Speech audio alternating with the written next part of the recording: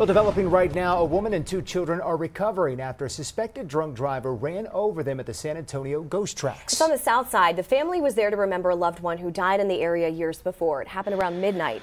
The family gathered for a vigil at Shane and Villamain Road. The driver missed a turn and ran over the feet of two children, 9 and 10 years old, and also hurt a woman. They should all be okay. Driver stayed on site and was investigated for a DWI.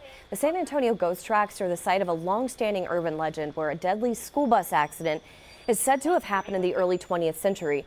While this legend has been debunked, the site has been the location of other deadly accidents in recent years.